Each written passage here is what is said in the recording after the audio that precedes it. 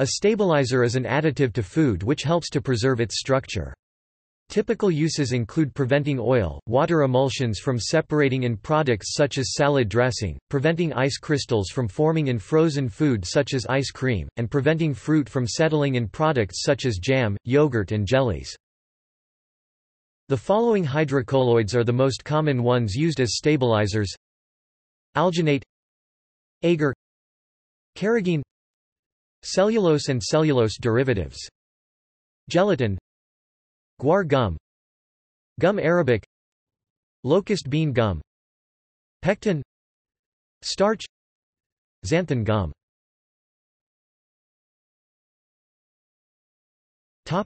See also: Gums and stabilizers for the food industry, a conference series about title subject.